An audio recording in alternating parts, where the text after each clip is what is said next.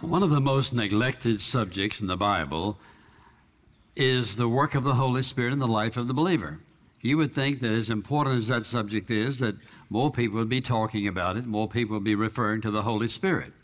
But there are millions of people who sit in church week after week after week, year after year, never hear a single sermon dedicated to the Holy Spirit and His work in our life.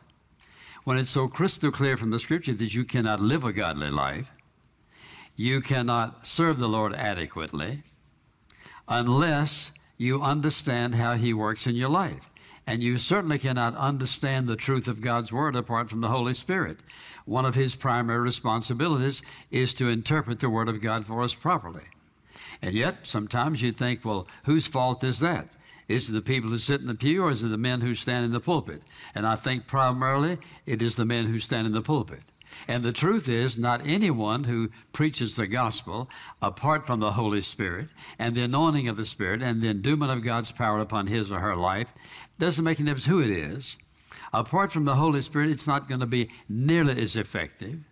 It's not going to have the fruit that that work would have where the Spirit of God, the one upon whom the speaker was depending to get the job done. It's his responsibility. It's the work of the Holy Spirit. And for a lot of people, it's just sort of one of those subjects they just say, well, I talk about Jesus and God, and I don't know who this Holy Spirit is, because I used to read the Bible and it talked about the Holy Ghost. Well, I can remember growing up, naturally, we only had the King James Version, and it was translated Holy Ghost instead of Holy Spirit. And I remember thinking as a kid, I'm not that ghost business. I'm not sure how I can handle that, because I didn't understand that. And then, of course, some people think, well, the Holy Spirit's all about tongues. You have to speak in tongues. And so they just totally disregard it. The truth is, and I want to say it again, you cannot interpret the Word of God properly. You cannot live a godly life, and you cannot serve God adequately apart from the power of the Spirit of God working in your life. So what I want to talk about in this message is walking by the Holy Spirit. And I want you to turn, if you will, to Galatians chapter 5. And I want us just to look at a couple of verses here, because there's so much that we could talk about, but I want to put it all in one message, because I want you to get the full impact of how important the Holy Spirit is in your life as a believer. And if you'll notice in the 5th chapter of Galatians, here's what he says in verse 16. But I say, walk by the Spirit, and you will not carry out the desires of the flesh. Now, what are the desires of the flesh? We're talking about those desires that find their source within that part of us that has a desire to live outside the will of God. In other words, when Paul speaks of the flesh, he's not talking about flesh and blood. He's talking about part of something within us. That is, when a person is saved, the Spirit of God comes into your life to dwell. And so we're transformed. We're brand new creatures in Christ. But that does not remove that propensity, that tendency at times that desires to do something outside the will of God, to sin against God. And so when a person is living in the flesh, they are expressing that inner desire to do something, go somewhere, have some attitude that is not godly. We all have to deal with it every single day of our life. And so when he says here, I say to you, walk by the Spirit, and you will not carry out the desires of the flesh. Then if you look in the 25th verse of the same chapter, Paul says again, if we live by the Spirit, that is controlled by Him, dominated by Him, the Holy Spirit, let us also walk by the Spirit. That is, if He is really in control of our life, let us walk by the Holy Spirit. Now, where we have to start is, we have to start in, first of all, answering the question, well, who is He?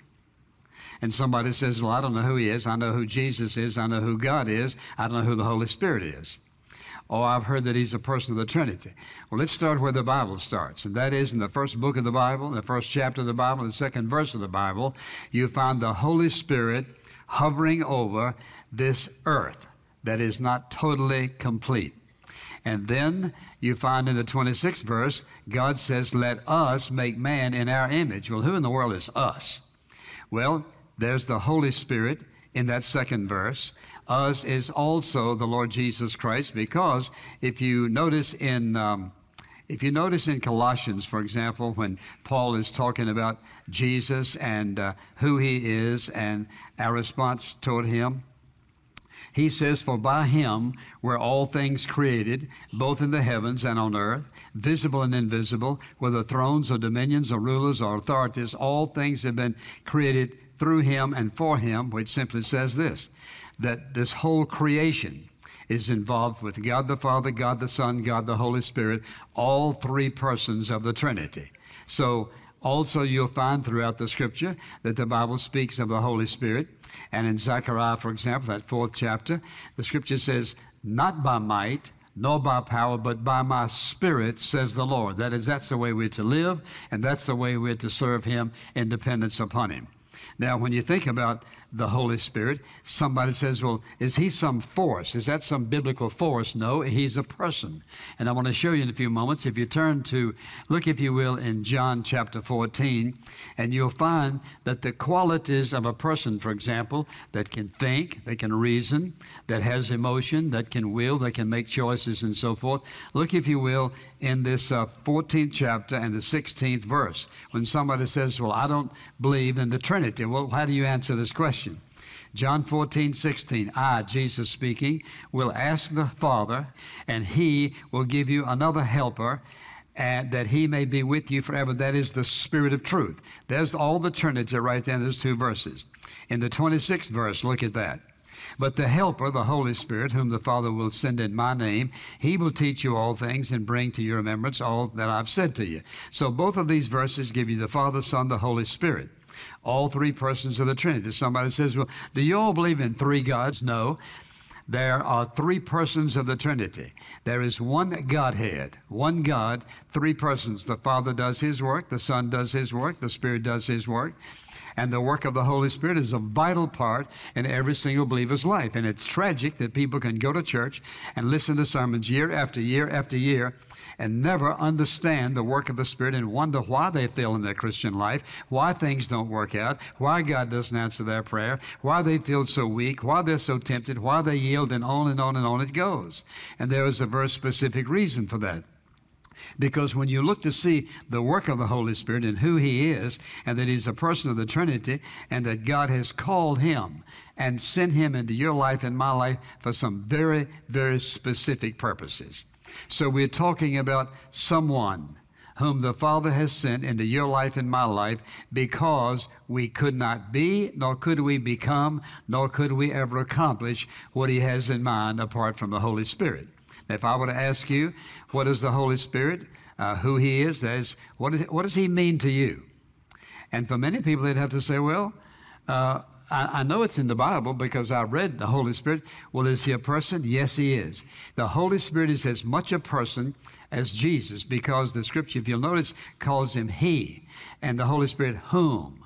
And when you look at the work he does and what he does in your life and my life, he has to be a person. So the Holy Spirit is a vital part of every single believer's life. So I want us to look for just a moment. I want to take you through some of these verses just to sort of get you oriented here. And I want to start with this 14th chapter of John. And we just mentioned a couple of them here. And I want you to see what the Holy Spirit does in our life. And the helper here in the Greek is parakletos, which means one who walks beside us, one who is, and he calls him here our helper.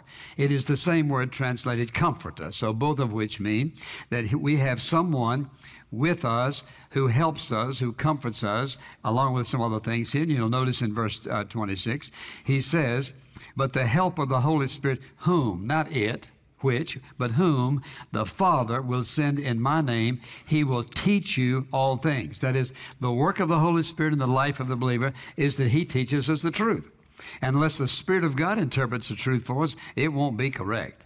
There are all kind of theologies and all kind of ideas and all kind of religions out there, believe all kind of stuff. Because it's man-made religion, man-made theology apart from the work of the Spirit of God when there are no contradictions in this book. Now listen, He says not only will he teach us all these things, but secondly, he will bring to your remembrance all that I teach you and all that I meant for you to understand. That is, he is also our reminder. For example, let's say somebody says, well, I'd like to witness to somebody. I'm afraid I'll forget the verses. Remember this, you have the Holy Spirit to remind you. One of his responsibilities is to remind us of the things we need to remember. And primarily, of course, that is the Word of God. Then if you will look in the 15th chapter and look in the 26th verse of this 15th chapter of John, he says again, when the Helper, that is the Holy Spirit, comes, whom I will send to you from the Father, that is the Spirit of truth. He's often in the Scripture called the Spirit of truth, who proceeds from the Father, he will testify about me. That is, the work of the Holy Spirit is to testify about who Jesus is, what he does in his place in our life. Watch this, the Holy Spirit never talks about himself. It's always about Jesus. That is part of his responsibility. Then when you look at this 16th chapter and the 8th verse, here's another work of the Holy Spirit. You think, for example, that you got saved because you chose to be saved. Well, that's true to some degree. But first of all, what got you realizing that you needed to be saved? You got under conviction. Verse 8 of the 16th chapter. When he, the Holy Spirit, when he comes, he will convict the world. Listen, concerning sin, righteousness, and judgment, and concerning sin because they do not believe in me, concerning righteousness because I go to the Father and you no longer see me, and concerning judgment because the ruler of this world has been judged. I have many more things to say to you, but you cannot bear them now. And so, but when the Spirit of truth comes, he will guide you into all truth. He convicts us of our sins. He is our teacher, and he guides us into all truth. And verse 14 says, he will glorify me. That is, the Spirit of God is continually pointing us to Jesus and helping us to see who he is, how he fits into our life, and why we so desperately need him. And so when you look at all these verses, and then you come to Romans chapter 8. So look at chapter 8 for a moment, and I want you to notice a few verses here that are also so very important, because in Romans chapter 8, Paul describes in a few verses here a great deal. He says, for example, beginning in verse 11, but if the Spirit of him who raised Jesus from the dead dwells in you, he who raised Christ Jesus from the dead will also give life to your mortal bodies through his Spirit who dwells where? In you. Every single believer has the Holy Spirit indwelling him. So watch this. Every single believer has a person of the Trinity indwelling us in our spirit. We talk about being filled with the Spirit. A person is filled with the Holy Spirit when they are living in obedience to him and following him and walking in his ways. And so he says the Spirit indwells us. Look, if you will, in the 14th verse. For all who are being led by the Spirit of God, these are the sons of God. He not only guides us, but the Scripture says he leads us and indwells us. And in verse 15, for you've not received a spirit of slavery leading to fear again, but you have received a spirit of adoption as sons by which we cry out, Abba, Father. That is, he is the one who gives us assurance of our relationship to the Father. That is, the Holy Spirit testifies to every believer, you are one of God's children. You have been adopted into the kingdom. And so we come by that through the Holy Spirit. And then he says in verse 16, the Spirit himself testifies with our spirit that we're the children of God. That is, bears witness. And for example, somebody says to you, well, are you saved? You say, I'm sure I'm saved. Why are you so sure? Well, you could give them a lot of reasons, but the real truth is the Holy Spirit bears witness, gives you assurance, reminds you that you trusted Christ as your Savior, reminds you of the promises of God. Therefore, you can with assurance say, yes, I know that I'm saved. It is the work of the Holy Spirit that does that. Then, of course, for example, if you turn to the 12th chapter of 1 Corinthians, all the scriptures here about the gifts, the gift of prophecy, the gift of exhortation and giving and service and mercy and administration and all the rest. Where does all that come from? Well, the scripture says in verse 4, 1 Corinthians chapter 12, now these are the varieties of gifts, but the same Spirit. It is the same Spirit of God that gives these gifts. And you'll notice in verse 7, but to each one, that is to each believer, is given a manifestation of the Spirit for the common good. And for verse 8, for the one who's given the word of wisdom through the Spirit, to another the word of knowledge according to the same Spirit. And so it's very evident what's happening here. Then if you will turn back to Acts chapter 1 for a moment, and you'll recall, we're talking about all the works of the Holy Spirit. You'll recall that Jesus had taken his disciples for 3 years, taught them all the things that he felt they needed to know. He performed miracles. He raised the dead. He healed bodies of all kinds of diseases. He taught them all kind of truth. And then he said to them at the end of 3 years, after they had been so shocked by the crucifixion and in a state of total disarray by understanding what's going on, now the resurrection has come. Remember what he said to them. He said, now look, you sit down in the city of Jerusalem. Sit down in the city of Jerusalem until you are endued with power from on high. That is, you're not ready, for example. And in the 24th chapter of Luke, he gives us that part of the Great Commission. And then he says, of course, in Matthew, gives us a Great Commission. And then also in Mark. But in Acts, look what he says now in verse 7. He said to them, it is not for you to know the times or the seasons which the Father has fixed by his own authority, but you will receive power when the Holy Spirit has come upon you, and you shall be my witnesses both in Jerusalem and in all Judea and Samaria and in the uttermost parts of the earth. So what was he saying? He's saying simply this: even though you've seen all this, even though you've heard all this, even though you've witnessed all the things that I've done, you're still not ready to do the work that I've called you to do until the Spirit of God indwells you. Now, in the Old Testament, the Holy Spirit would come upon God's servants and depart and come. At Pentecost, the Holy Spirit descended to this earth to indwell all believers, so that from that point on, every single person who is a child of God is indwelt by a person of the Trinity called the Holy Spirit. And so when somebody says to me, well, I'm just a nobody, I get all excited when they tell me that, because I can't wait to tell them who they are. So look, you trusted Jesus Christ as your Savior? Yes. Then you're a child of God. You're indwelt by the Holy Spirit, a person of the Trinity. I just go right down the line, and by the time I finish, they change their whole attitude. Listen, you can't be a nobody and be saved by Jesus. You can't be a nobody and be dwelt by the Holy Spirit. You can't be a nobody with having one in you to teach you, remind you, strengthen you. Go right down the list of all the things that we've talked about. And the reason I read that list is because I want you to see, there it is in black and white in the Word of God. This is who he is, and this is what he's doing in the life of his followers. And so he intends for us to walk by his Spirit. Now, there are a lot of people, for example, who say, well, now, I think I try to do the best I can. I think about Sunday school teachers who take their Sunday school lesson book, or maybe the Bible, and they read the lesson, and they get it down pretty good, and they go to Sunday school class, and they teach the lesson. Who's the teacher? The Holy Spirit. Who's the equipper? The Holy Spirit. Who gives interpretation of the Word of God? The Holy Spirit. Listen, it is the power of the Holy Spirit within you. That's why he told them, you're not ready until the Spirit of God has come upon you. And then it is the authority of the Spirit, the power of the Spirit, the unction of the Spirit that teaches through a Sunday school teacher, through a pastor, through an evangelist, sings through a musician, you name it. God intends for all of us to do our work in his power, in his energy, in his strength, and by his authority.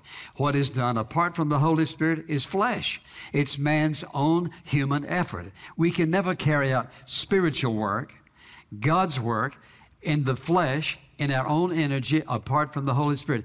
That is one of the primary reasons he sent the Holy Spirit. You may be a pastor and you think, well, now I study and I pray and God gives me a message and I just get up and tell it. And you ignore the Holy Spirit. You're not relying upon him for wisdom. You're not relying upon him for courage. You're not relying upon him for inspiration. You're not relying upon him for motivation. You're not relying upon him for interpretation. You're not relying upon him for power. You're not relying upon him for authority. You cannot do what God has called you to do the way he intends for you to do it apart from the Holy Spirit. That's who he is. That's why he came. There's no substitute for the Holy Spirit. You can't put enough PhDs, THDs, RFDs, any other kind of Ds behind anybody's name and make them adequate to do the work God's called them to do. You cannot do it. And so I remember one of the most significant times in my life. I'd only been in seminary a year, and I was in my second year, and I had a place over in the corner where I prayed in the living room and in our very small apartment. And so I was praying one night, and the Lord just spoke to my heart crystal clear. I'll never forget it. Whatever you accomplish in life, you will have to accomplish on your knees in prayer. Not by education, not by talent, not by gifts, by calling out to me, crying out to me. It has to be on your knees. And God knew that meant for me total dependence upon the Holy Spirit. Because you see, when you and I are praying right, He's involved. Because one of His responsibilities is in Romans chapter 8:26, when He says the Holy Spirit prays for us and through us, intercedes for us, because we don't even know how to pray sometimes.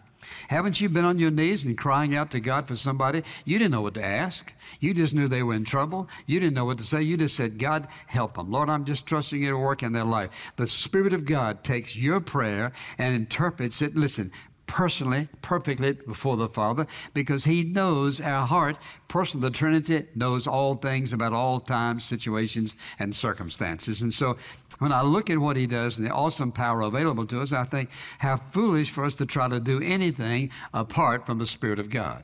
Now, that's who He is. That's what He does. And the issue now is, what does it mean to walk by the Spirit? How do we walk by the Spirit? Well, I want to put a definition up on the screen here, and I want you to write it down, because every single one of us needs to understand this. Listen, to walk in the Spirit or by the Spirit, either way you want to call it, is to live moment by moment. Now, not today and maybe tomorrow. Moment by moment, what? In dependency upon Him. Sensitive to His voice in our life and in obedience to Him. Those three words. Dependency, sensitive to Him, and obedience. So if I'm walking in the Spirit, you'll notice that I'm not doing that on Monday and then on Thursday and maybe next on Sunday. But how often? Come on, tell me, how often? Moment by moment. That is, every day of our life as a believer, I am to walk aware of the Spirit of God in our life. You say, well, now how can we do that? How's that possible? Well, I'm going to talk about that. But what it's really saying is, I'm to live a godly life. You can go to church every Sunday. You can pray a little bit every once in a while. You can give a little money. You can read the Bible once in a while. That's not the Christian life. The Christian life is living submissive to the Holy Spirit, who indwells you for the purpose, the primary purpose, of Jesus Christ living His life in and through us. That's why He came. He came to do in us and through us and for us what you and I could never do ourselves. And so to walk by the Spirit is to walk moment by moment. Look, depending upon Him, sensitive to His voice in our life, and as a result of that, what's going to happen? We're going to live a godly life. We're going to live a life of obedience. So I hope you wrote that down. That's what walking by the Spirit, that's the Christian life. Because would you not agree that if a person goes to church and listens to sermons, even takes notes, goes to work the next day and just curses somebody out? Well, you laugh because you've probably known a few folks like that. That's not Christian living. Now, I didn't say they weren't saved, but it's not Christian living. Because the Christian life is a life in whom the Holy Spirit is dwelling and through whom the Holy Spirit is expressing the life of Jesus. So that comes to the whole question here of being filled with the Spirit. What does it mean to be filled with the Spirit? To be filled with the Spirit means that I'm totally submitted to Him, that He has His way in my life. Moment by moment, it's His way, not my way. Now, here is a big point. I want you to get this. How do we walk by the Spirit? That is, we know He's indwelling us. We know that He is doing all these things in teaching and guiding and leading and filling and empowering and convicting and enabling and all these things. Well, so what's my responsibility? It comes down to this, and that is, if I'm going to live moment by moment in the power of the Holy Spirit, I must be sensitive, to the initial promptings of the Spirit. Now, what do I mean by that? Simply this. Now, let's take, for example, let's say you're a Christian and all of a sudden you see something that gets your eye or gets your attention, and you know as soon as you see that or you look that way or whatever it might be, something inside us says, don't go that way. Don't head in that direction. Who is that? That's the Holy Spirit. Or have you ever been driving and you going some particular direction, and all of a sudden you get this strong feeling, took a right here. Well, where did that come from? Well, there's nobody in the car but you. That's the Spirit of God warning you of what's about to happen, which was a wreck. And God wants you to turn right. Listen, the Spirit of God within you speaks to your spirit. That is, with strong implications and strong inclinations. The Spirit of God arouses us to think and to think His way. The Spirit of God is an active person in our spirit, giving guidance and direction how we to live. Because He says, why did He come? To guide us, to lead us, and to empower us, and to reveal to us, and to impart truth, the truth of God's Word to us. And so when I think about this whole idea of Him prompting us and the way He prompts us, He does so by strong inclinations. Now, somebody says, well, suppose He prompts me and I just keep going. Well, what would you call that? Let me ask you this. If you're a 12-year-old boy, you said to your 12-year-old son, take the trash out now. He says, I'll take it out, but I got something else to do right now. I'll take it out later. What would you call that? That's just pure disobedience. In other words, that's disobedience. Now, here's the way many people live, and you don't realize this. If the Spirit of God prompts you to do something, obedience is that you do it when He says do it. Rebellion is when you do it when you want to do it or you don't do it at all. And any way you cut it is disobedience. In other words, if the Spirit of God prompts you to do something and you don't do it, give me any other word that best describes what you did than disobedience. A rebellion. It's not doing what God says do. That's what it is. And it's rebellion against God. So when He prompts us to do something, how does He do that? He speaks to our conscience and to the Spirit within us. Now watch this. The Spirit of God's never going to tell you not to do the right thing. It's always the right thing at the right time in the right way. Listen, the Holy Spirit is under no obligation to explain to me why.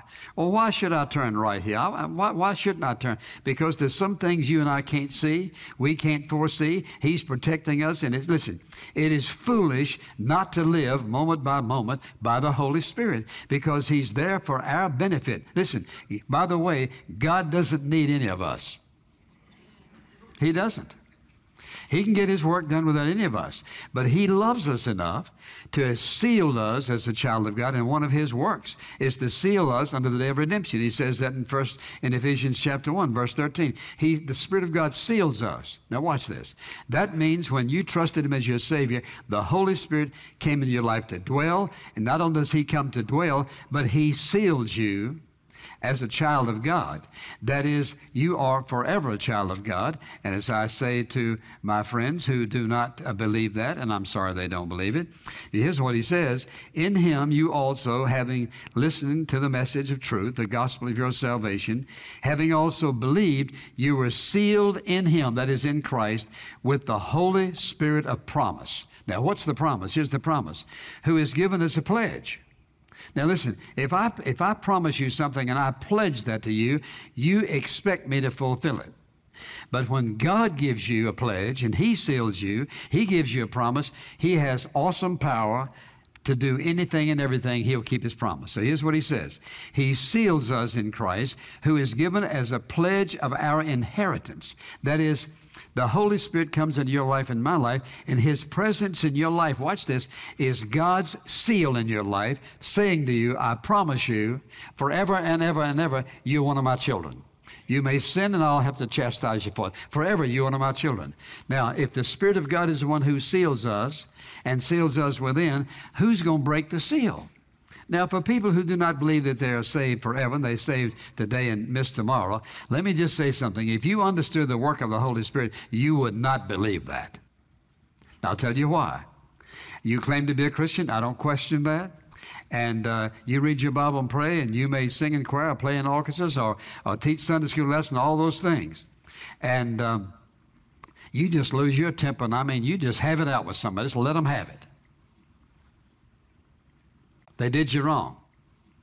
According to what you believe, you suddenly broke the seal, you've lost your promise, and you are lost and on your way to separation to God. Oh, well, now, what I said wasn't really all that bad. Wait a minute now. Sin is sin, and disobedience is disobedience. The promise, the pledge of holy God is that once he seals you as one of his children, you are forever a child of God. You say, well, I'm not, and nobody's perfect. Nobody's talking about perfection. We're talking about being obedient to God. And what I want you to see is this: God's seal is God's seal. It isn't my seal. You can't break somebody else's seal. You're sealed forever, and the Spirit of God has equipped you to live a godly life. And we do that by moment doing what? Getting our focus right on him. Now, I wanted to say all of that because it's so very important for people who genuinely want to do what's right. They think they're saved today and lost tomorrow. You know what? When I was growing up in that kind of a church, I was afraid every day that I probably did something that was wrong, and maybe I forgot about it, and I'd die and go to hell. That's what they said. And the day I learned the truth of what God said in his word, I wanted to shout right in the middle of a class, in a Greek class, because I understood for the first time that I was forever a child of God. God judges sin. He chastises the sinner. He punishes the unbeliever. But for the child of God, the seal is there forever. And it's the work of the Spirit because it's his promise. Now, with that in mind, we think about there is going to be conflict. We got three enemies. Every morning you wake up with three enemies: the world, the flesh, and the devil. The world system in which we live. Look at it, what a mess it's in. The devil, for example, and the flesh. That tendency within you that wants to do wrong at times in your life, it's there. It's going to be there until you die. And so we have three enemies. So how do we handle these three enemies? Well, Paul talks about resisting the devil, for example. He talks about being filled with the Holy Spirit. And so here's what happens. When that tendency comes to think in the wrong direction, watch this now. Somebody says, I can't help myself. Let me tell you something. The devil can't make a single child of God do anything. He cannot make you. He will lead you. He will guide you, entice you, tempt you, but he can't make you. So to walk in the Spirit means moment by moment what? Moment by moment, we are doing what? We're listening to the Holy Spirit. He's our guide. But if somebody says, well, you mean to tell me that I can live without sinning? How long can I live without sinning? Can you live 5 minutes without sinning? Amen? 4 people can. Now, let's just think about what's the truth. About 4 of you said you could live 5. You know what? If I ask you if you could live 10 minutes without sinning, there wouldn't be 10 people stand up. Do you mean to tell me you sin every 5 minutes? That's what you said. You said 5 minutes? What about 1 minute?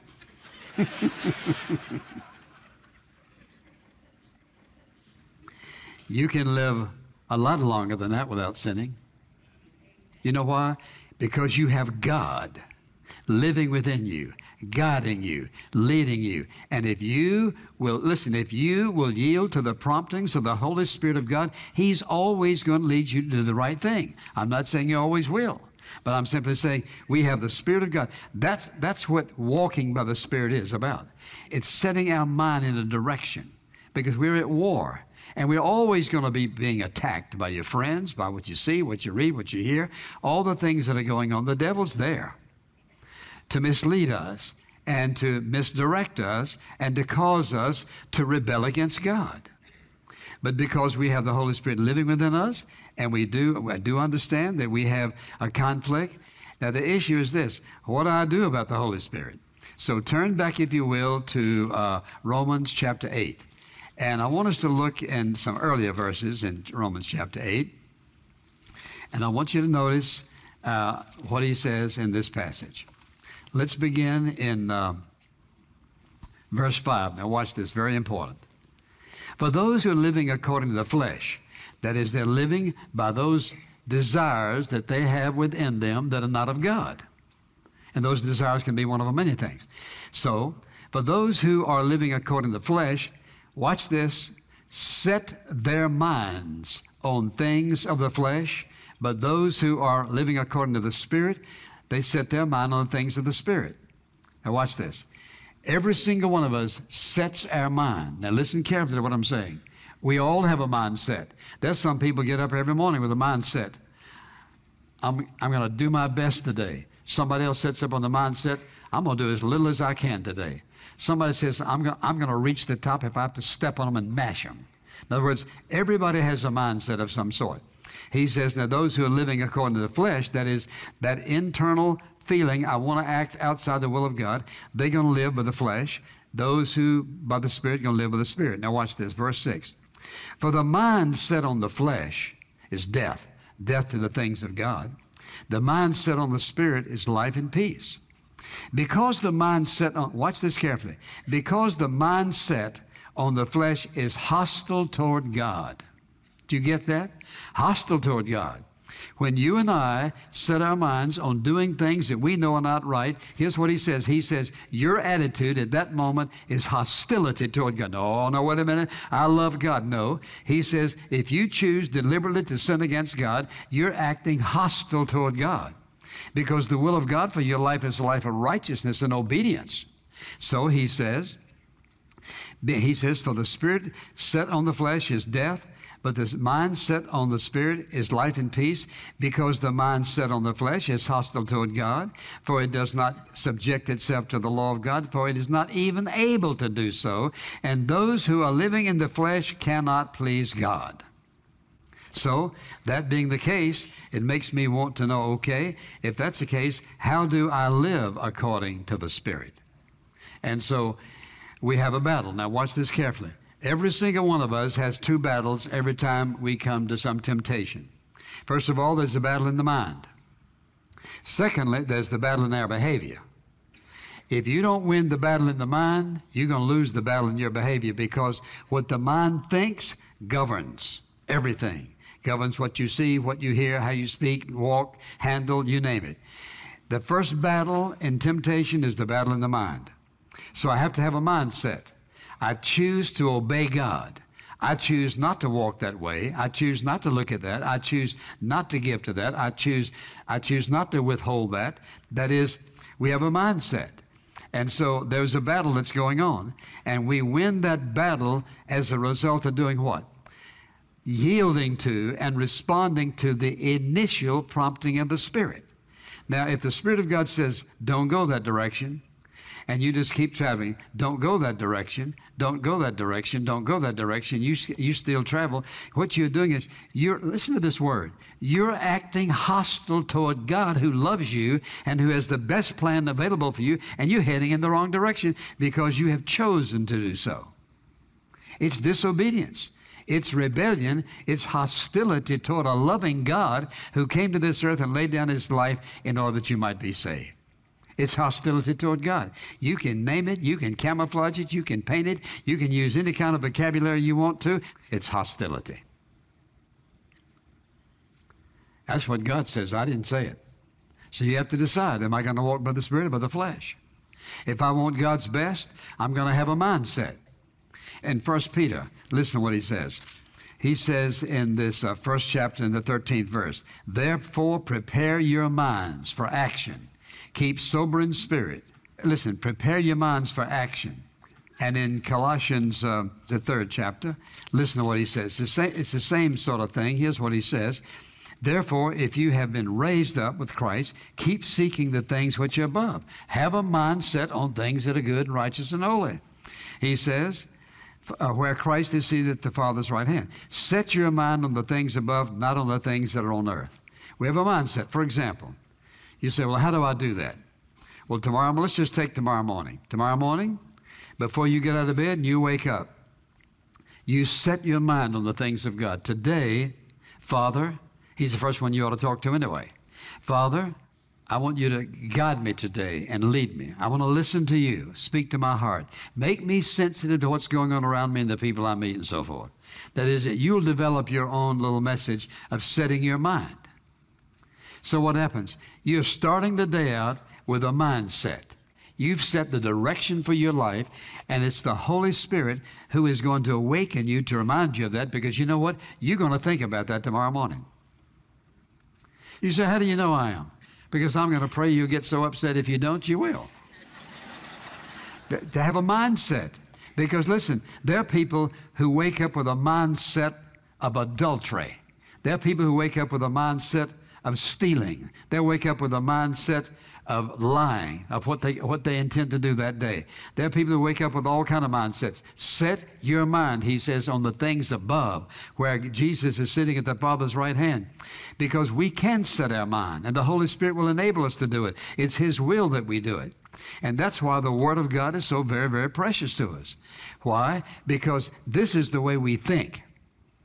You don't read and meditate on the Word of God. You know what you're going to do? Listen, you sit at home, watch TV, program after program after program after all the kind of propaganda and all the things that have absolutely nothing to do with things that are spiritual. And then you go to bed and you think, well, I'm going to wake up and talk about Jesus. I doubt it. You know why? Because you just programmed your mind. You know what you did? You fed that part of you that's ungodly.